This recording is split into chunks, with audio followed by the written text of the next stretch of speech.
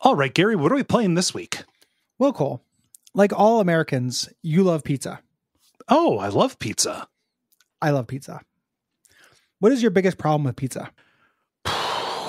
The disastrous effect that it has on my body. It's a really good answer. I was going to say that's too big. Okay. So you're looking for something, I mean, you know you can get a personal size pizza, right? Too big. Oh, huh. I need a smaller pizza. So I hired a market research firm to take some of the leading pizza brands and make smaller versions of them. Okay, so instead of like a red Baron, you want like a red Squire. Yeah, there we are. Yeah, we got Red Squire. We got Pet Tombstone. Tomb Pebble. There we go. Yeah. Tomb Pebble. Yeah, Tombstone for Durable. You know, backyard popsicle stick Tombstone. DiGiorno. Yeah, DiGiorno. DiGiorno. But my favorite is Totino's pizza, of course. And it's really struggling with it. So I was hoping that you could use your Fonzie-esque touch to I know I said I hired marketing people and now I'm saying it's like it's a machine. If you could use your Fonzie-esque touch to hip check one of these marketing guys and get him to come up with something for a smaller version of Totino's. So sometimes you need a consultant for your consultants. So yeah. Okay. Just really rough him up. Okay. All right.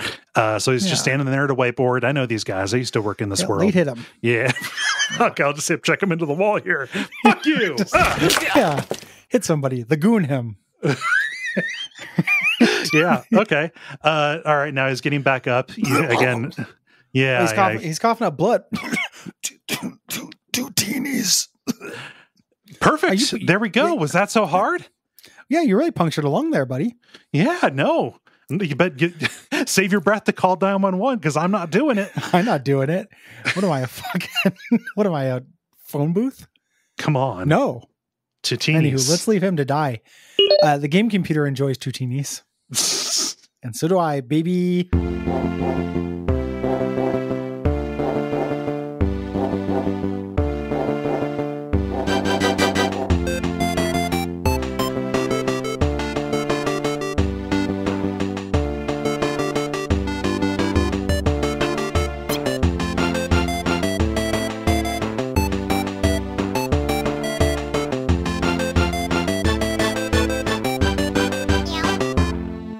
My name is Gary Butterfield. My name is Kole Ross. Welcome to After Suffering, where a living person gets processed into sausage. Rendered. And this is it is the first recording of After Suffering of the new year. Happy New Year, everybody. And this is also a Gary pick. Gary decided fresh back from vacation. Yeah. How about let's pick a game for which nothing exists. I did that on purpose. Okay.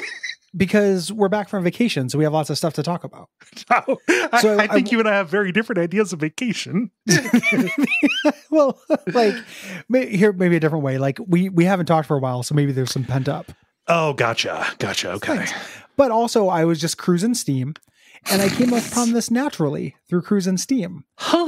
Which is kind of a miracle. I was like, Tootinis, what the fuck are these things? And I looked at the Steam page, and I was like, oh, it's a little guy with a big, it's like kind of like a embryonic grimace. Yeah. You know, with a big old shit can on him, just like a huge butt. Just rocking a dump truck, and it's pointed right at the camera. Dump truck. Yeah, it's great.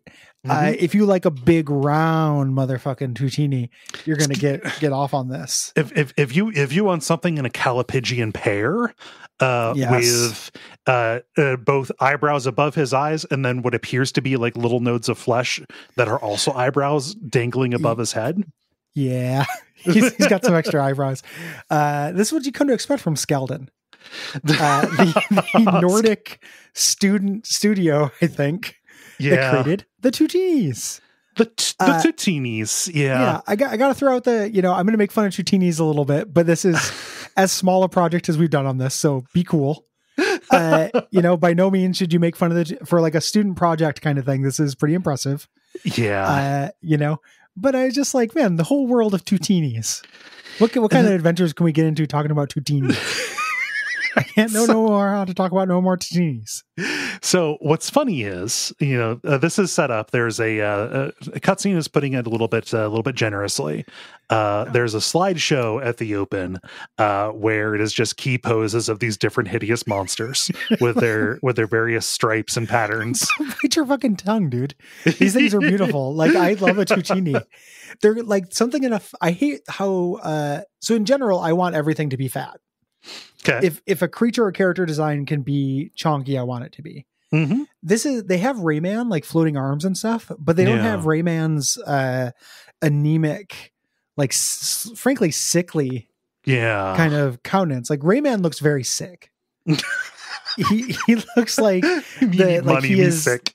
Yeah, he's very deep in like a terminal illness. Yeah. He's got a GoFundMe that's moving very quickly from medical expenses to funeral expenses. Casket fare. They're just it's hovering over the button that switches it, and they put that on GoFundMe now as just a feature. Like, you can turbo switch it. Yeah, you can immediately switch the past tense button. You just send a text to Bleak.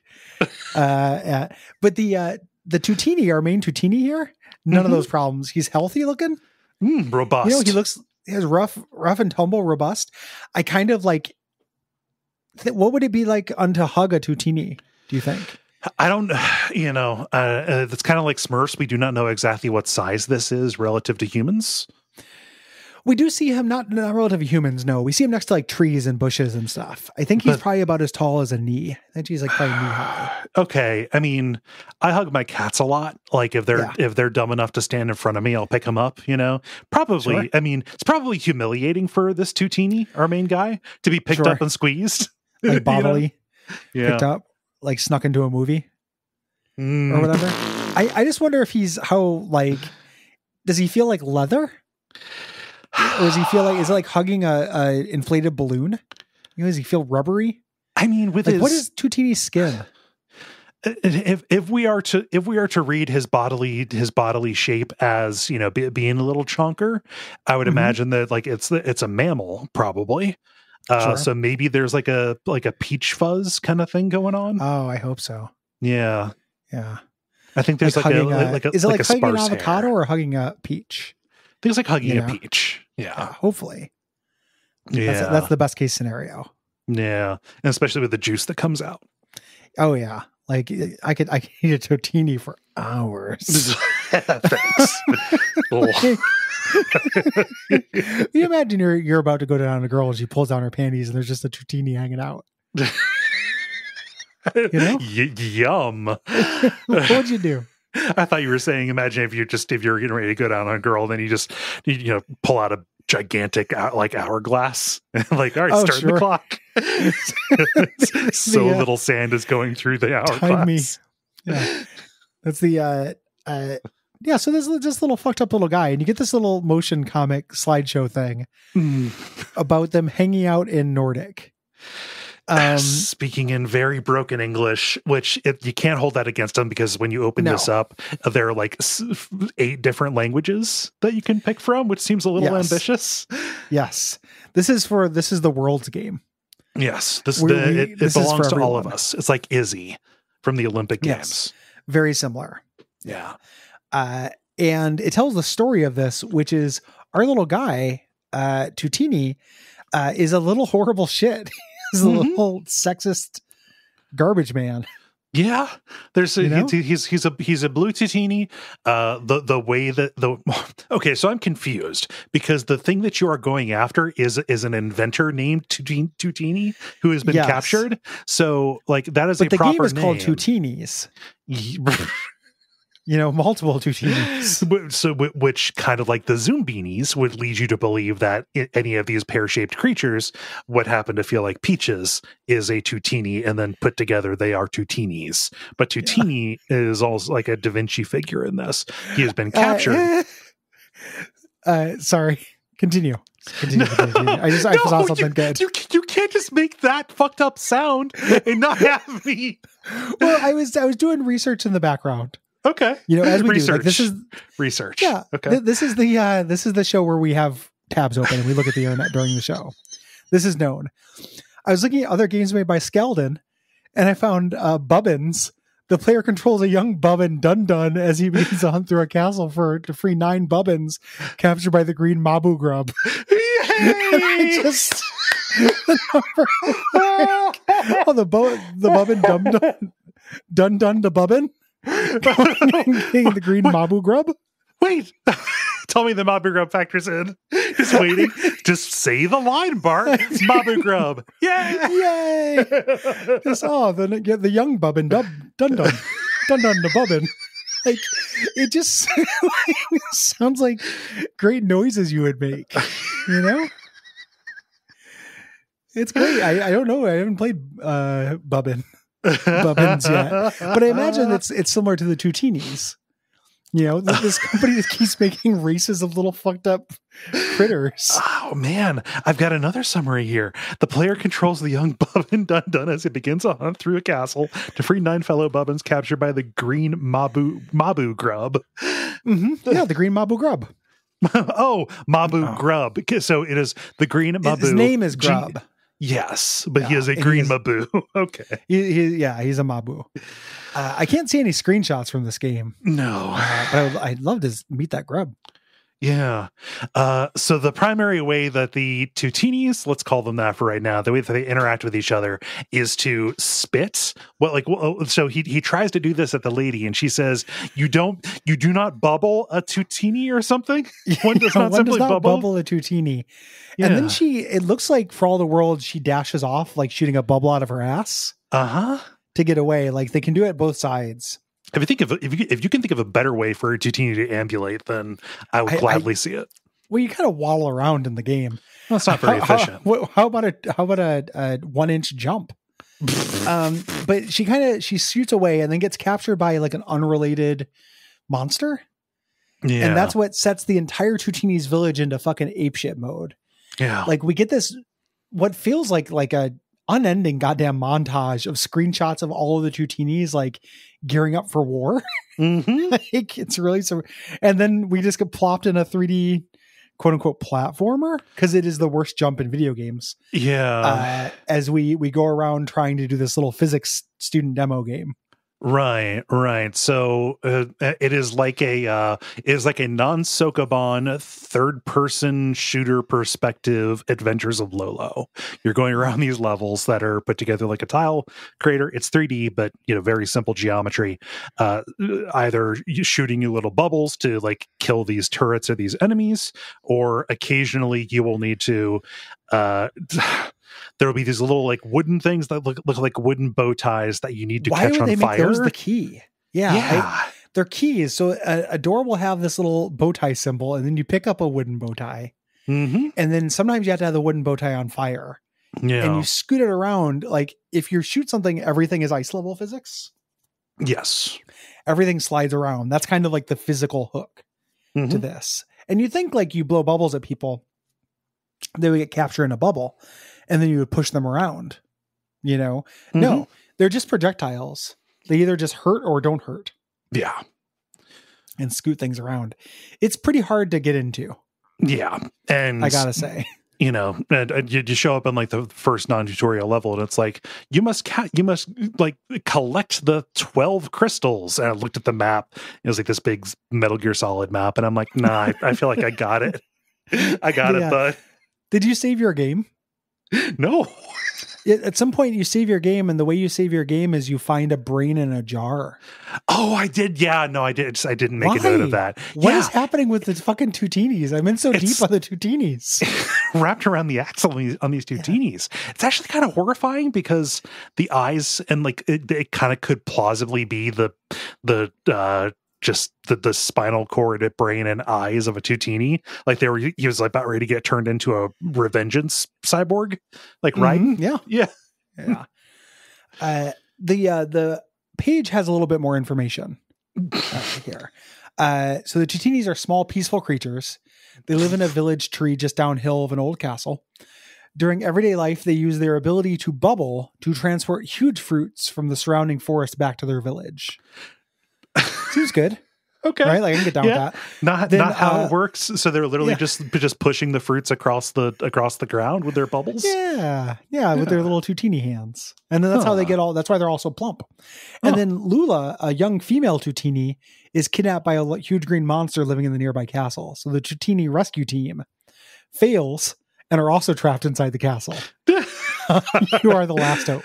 Oh, so the Bravo team, they went incommunicado. Yes. So then Alpha team needs to go in and recover them. Yeah. And you're Alpha team. Yeah. Yeah. And they have won. They're in Oslo.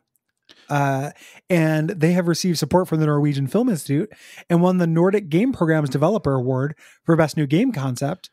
Their orchestral score is especially composed by the award-winning composer Knut Avenstrup Haugen, known for the Age of Conan series, and also Lords of the Fallen. Yeah. Yes. I think that name. I think that name is Newt. What did I say? You said Knut. Oh. Yeah, try Newt. Yeah, I don't know. Yeah, Knut Avenstrup Haugen.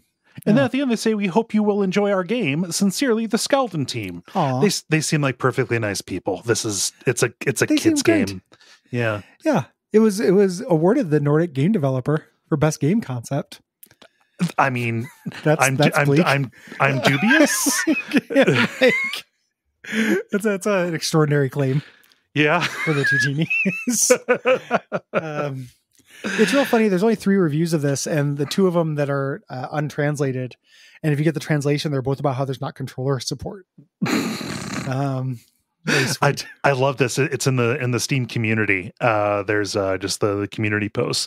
It's always funny when you find loan words. So so this is very obviously somebody their language. They don't have just controller. That is not how they refer to it. They say hand controller. The game cannot be played by hand control, only from keyboard. And it's hand control with 2 L's at the end of it. Hand control. I love hand control. As a loan word kind of thing. Always fascinated really by that. Also, the one positive review that just says Tootins, and then the one negative review that just says Tootins. The negative review, Tootins, 1.2 hours on record. been tooting for a live long day, and I still haven't figured it out. Yeah. I don't know, man. There's something about like you get a little guy. And you call them like, it's like the Zumbinis, like the Tootinis, get a little race of little guys and you call them like the Frubdups or something. And then just make them run around and live in a peaceful little fat village. And I kind of like it. Yeah. Yeah. There's a definite charm to it that I cannot argue with. I will say that this does make me want a Totino's party pizza. Just like the tiny little, like that crust is not made of any substance known to man. It is the like whole thing. Yeah. The next time you eat one of those. So I had one of those a couple years ago. Okay. For the first time in a long time. Try to differentiate ingredients. Like eat it very consciously. Eat it like you would eat nice food, like you would enjoy a steak. But instead of focusing on savoring, focus on telling apart, like discerning different ingredients. Like if you took a bite, if you could name everything that you were eating. Because you can't. It's all one big spongy, like they're kind of delicious in a non-food way. You know, like, but it's this whole like spongy, like mouthfeel exception that you're eating. I mean, like those things to me, like that is what summer vacation tastes like. You know, sure. Like me, like 9 years old, left at home. Go ahead, use the oven. Yeah, use the oven to heat this bad boy up. Yeah, I love that you can microwave them, but they're like somehow like even like they just become sponges. No. When I was young, I would use the microwave because I didn't understand that made better food. That was little. It's dumb. Yeah. Oh man. I don't know that I have more to say about Tootinis than what we've already gotten out of just the very concept of a Tootini. Would a set of you and I getting matching Tootinis tattoos change your mind? I don't want that. I don't want that to happen. So it would change your mind. though, because you don't want it to happen. Your mind would change. No, I think I walked into this kind of not having a Tootini tattoo, a tattoonie in my head. Yeah. But if you had one, you don't think it would change your mind? I think your mind would change. I think I would really resent this, actually. That's a change. Bam. Okay. Resentment's a change. I mean, okay. Normally, when you say like, "Oh, would that change your mind?" You're asking like that implies like from a negative to a positive. Sure. Like you're trying to persuade me to the Tootini, to be pro Tootini lifestyle. Yeah. I think I would just really resent the Tootinis if I just had to look down at a part of my body and see one of these fucked up little guys on there. There are other fucked up little guys that I would like to see on my body before I would see a Tootini. Let me do a compromise with you. You get the Tootinis tattoo, but it's somewhere you'll never see it. But you don't even know. Most times you don't even know. But you still know. I mean, what you would have to do is like completely knock me out. I mean, it would have to be like when Hank Hill got Bill tattooed on the back of his head on the last night that Bill was home because he was drunk and he just loved his friend Bill so much. And Boomhauer taught the tattoo artist into doing it on the back of his head so the hair would grow over it. Yeah, I'm gonna get you drunk. I'm gonna find a high school football player that you really love. Okay, I'm gonna send him to the army. Okay, and on the day he goes to the army, I'm going to convince the tattoo guy to get you a Tootinis tramp stamp. Mm-hmm. A Tootinis tramp. Just on the back of you. And you won't even notice it. How often do you look at your tailbone? Probably very little. I mean, pretty little, yeah. But like, and again, winking and blowing a bubble. You would have to do it like when I was completely unaware. Where's the bubble coming from? Where's the bubble coming from, man? Can't tell. Come on, man. Where's the bubble coming from? It's more where the bubble's going, dude. Yeah. The more questions that I could have the coroner eventually pose, like the more mysteries that I can present to them, when they find my body, just kind of wedged between the hot water heater and the furnace. Yeah. The better, I think. It'd make you a really interesting corpse. Yeah. How many Tootini tattoos do you have to have before it becomes death by misadventure, do you think? Like, no matter how you died, you could just straight up like go off to war. But I think if you have like 40 Tootinis tattoos, it becomes a misadventure. Anything you do, you would have to be like that the carnival attraction guy whose entire body was covered with puzzle piece. Yeah, that guy from Ripley's. Yeah, I would have to be more Tootini than man by that point. I don't see any reason to become like there are people who physically alter themselves into avatars. Tootini. Yeah, let's make it happen. What'd you do on break? Oh man, I did so fucking little. I mean, honestly, nothing exciting. Like there was family stuff, around Christmas kind of thing. Like probably the most exciting was, so a different person hosted the Christmas on my dad's side. Had it at my aunt because my grandma on that side passed away earlier this year or, last year, whatever. So we, did it over at a different house, a house where they just put in a new garage. Like they just had a new garage built and a big new driveway poured. And we spent a lot of time out there looking at the garage and remarking on how many outlets there were around. More outlets than you would think, but they just kind of threw them in, talking about the process of having it built, just about this contractor that they had. And like, yeah, it's a real sturdy garage you got there. It's nice.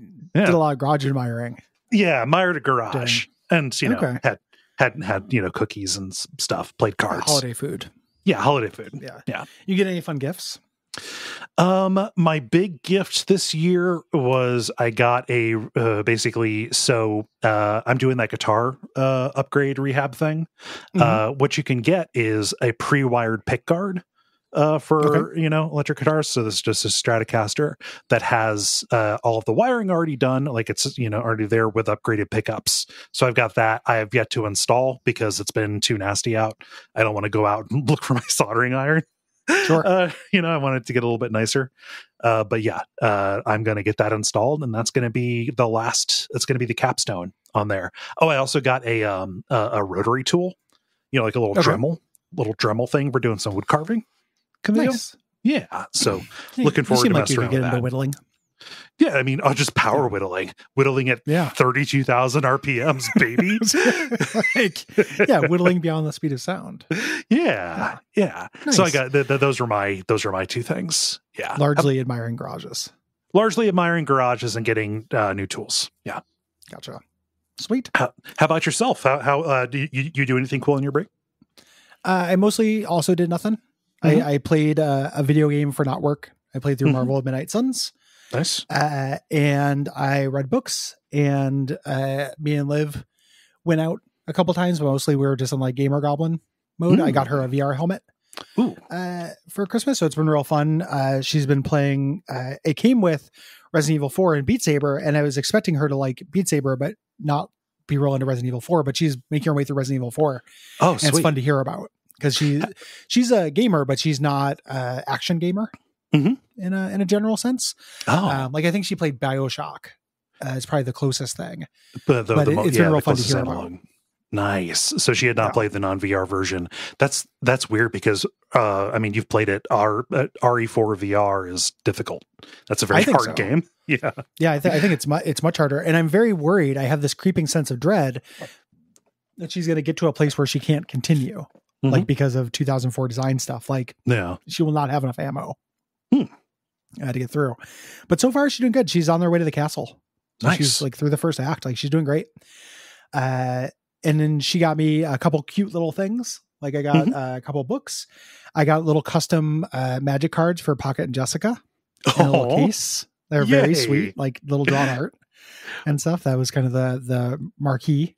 What elements are they?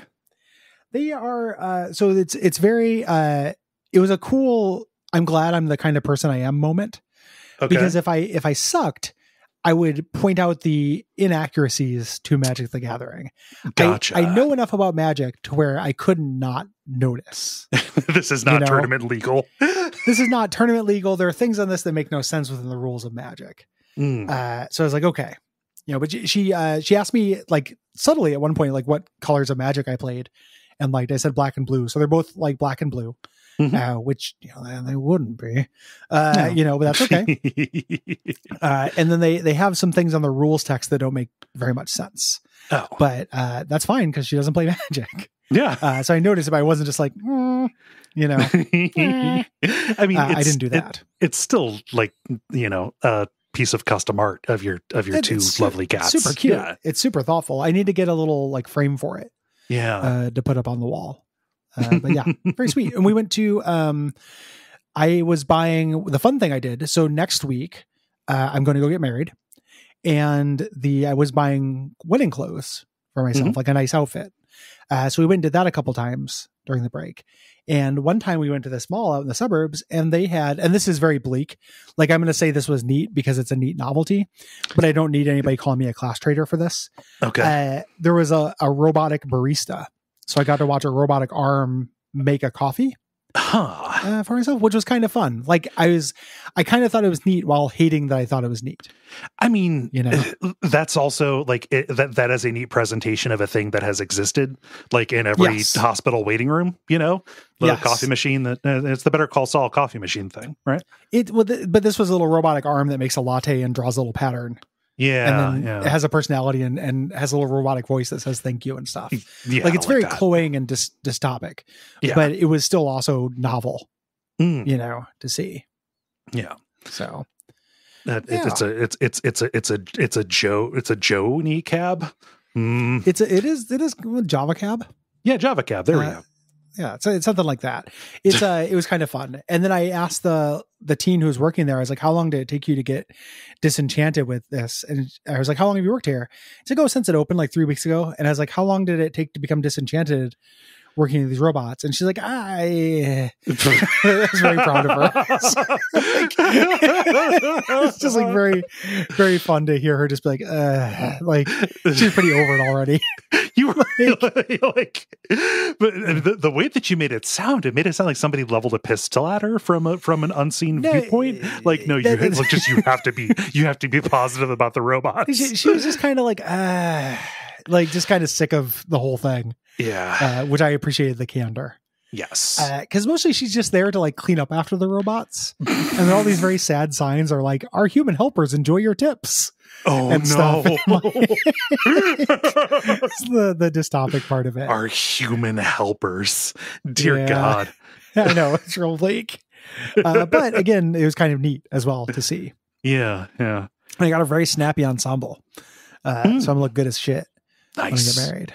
Yeah. So. Preemptive and congratulations. No, thank you. I'm going to come back with like a year's worth of abject suffering shit to talk about, because I haven't, like we're going to Vegas, not a gambler, not a drinker, but I'm going to go see some shows and stuff. Yeah. And there's all kinds of shit we're going to do there. We're going to go to a Mega Mart. We're going to go to the Atomic Museum, nice. Which looks like a Fallout vault. If you've ever seen it, like Google it. It looks like that vault casino from New Vegas. Okay. I'm gonna go see Penn and Teller, do some magic. Oh, no. Going to the Camelot Dinner and Tournament show. Oh, I mean, just is that just medieval times with the serial numbers filed off? Seems like it. It is the world's, or the United States, at the very least, the United States, maybe the world's largest consumer of Cornish game hens. Which is, I was thinking, that's such a funny like brag to put on their website, because imagine reading that as a Cornish game hen, like them just bragging and being like, "Oh yeah, we kill 4,000 of you 2 times a day, every day, all the time." You know? I'm realizing I've never actually seen an alive, intact Cornish game hen. As far as I know, they come. Yeah, like they come rotisserie, like they come out of the egg on little spits. Yeah, it's like literally continue to grow. It's like a less nasty version of like, what's that, balut or whatever it is. Yeah. I'm just looking up Cornish game hen, and it is literally all just roasted. It is, I mean, delicious looking roasted chicken, but I'm not actually seeing the hen. Yeah. Cornish game hen images. Living. Oh, there's one. Oh, they're real cute. This is gonna make me sad. Oh God! The first. Okay, so the first result is there's Cornish game hen, and then there's Cornish game hen alive. I love the storytelling on this. Live Cornish game hen, and then it autocompletes to images, even when you're not searching for images. Like a lot of people are skeptical. Like, teach the conspiracy about Cornish game hens being an actual thing versus just a medieval time snack. Yeah. Huh. But yeah, that's going to be a blast. I'm watching people joust. Oh, man. Listen to some dumb puns, and then just like hang out in a weird city I've never been in. Yeah. So really looking forward to it. That's funny. You've been on the West Coast for that long and not haven't been to Vegas. I've never been to the Southwest at all. Like I've never been to the American Southwest. It's like the one region of the United States I've never touched. Yeah. So I'm looking forward to it quite a bit. Nice. Gonna be real fun. And then also I'm getting married, which is also great. Well, yeah, I mean, just a knock-on effect. No. That's going to be great too. Yeah. So we'll come back next time we record Abject Suffering, I think. I don't think we have any other ones this week. And we've got one next week. Next week, yeah. But then after that, I will have a billion anecdotes. Nice. So as opposed to this week where I was like, I saw a robot take a job. And I saw a bleak harbinger of things to come. Yeah. I saw a little preview of our Neuromancer future, and I played a video game that I'm not going to talk about for work. Yep. The end. So, I also played a video game, not for work. But what'd you play for not for work? I did Life is Strange: True Colors. It's good. Nice. Yeah. We have, we're not ready to announce it yet, but we might have an avenue for that kind of stuff at some point. So stay tuned for Duckfeed changes. Yeah. Good ones, not don't be scared.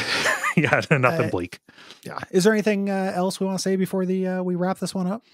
No. Just to leave the Tootinis people alone. Leave Skeleton alone, please. You don't have to leave the Tootinis alone. Yeah. If you want to get the Tootini tattoo and figure out how many you need to get, before you get in a book, do it. Please. With my blessing. But just don't harass the developers. It's also, don't harass the developers as well, because like this isn't the Zombotatoes. This isn't evil or anything. This is just a 3D platformer. Like, this is fine. Yeah. It's just, it's a game for kids. Yeah. Yeah. It's a little puzzle game about little fat guys. Like it's fine. It's good. If you like this show, what should they do, Cole? They can go to patreon.com/Duckfeed.tv. If you pledge at $5 a month, you get 2 extra episodes of this show per month, in addition to a bunch of stuff. You get, all the premium Watch Out for Fireballs episodes. You get Bonfireside Chat. You get Unfilmable, our show about horror movies. It's a bunch of stuff there. Yeah. And we think it's good value. Mm-hmm. You can also leave us ratings, reviews on Apple Podcasts or Podcast Addict, and you can tell your friends. Yeah. I think that's everything. Hope you had a good New Year. Absolutely. Yeah. Yeah. And until next time, what should they do, Kole? Until next time, remember 2023 is the year of the buff wizard who may or may not be a frog person. Mm-hmm. Big genitals on that wizard. Dealer's choice. They can be any kind. Yep.